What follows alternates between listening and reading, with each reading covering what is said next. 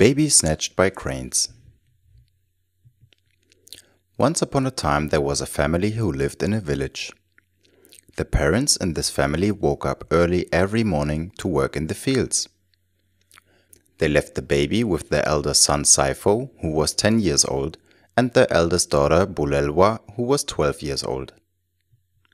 The older children loved playing outside during the day, and they forgot about doing their household chores. They called their friends to come and play with them. The boys loved playing soccer. The girls loved playing with dolls around the yard. They forgot about looking after the baby when their friends arrived. The baby cried and nobody heard. One day, the children put the baby under a tree in the shade on a bright red blanket. They went to play. The baby began crying as usual. A group of cranes flew above the playground and felt sorry for the crying baby.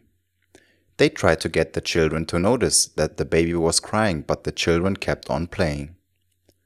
The cranes decided to take the baby and raise it themselves.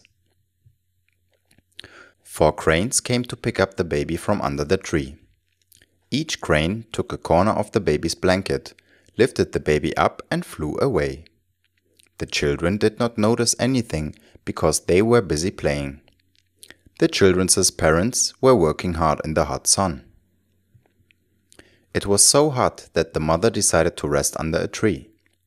While she was resting, she heard her baby crying. She looked around and she could not see anything. Then she looked up and she saw 4 cranes flying away with her baby in the bright red blanket. She screamed and chased after the cranes. When the woman told her husband what she saw, he did not believe her. The cranes hid the baby between the reeds to protect it. They wanted to find a new family that would care for the baby. They fed it and put it to sleep.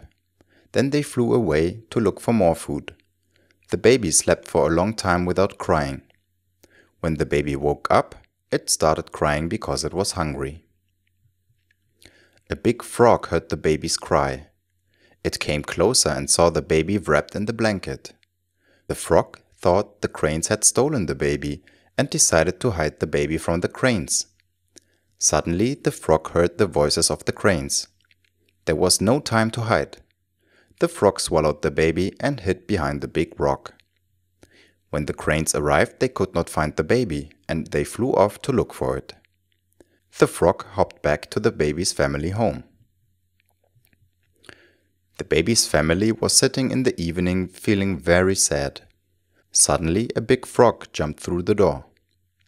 The frog told them about how it swallowed their baby. They begged the frog to give them the baby. "Give me 3 flies to eat and I will give you the baby," said the frog. The father caught 3 flies and fed them to the frog. The frog coughed and the baby popped out. The family and the frog jumped and danced with joy.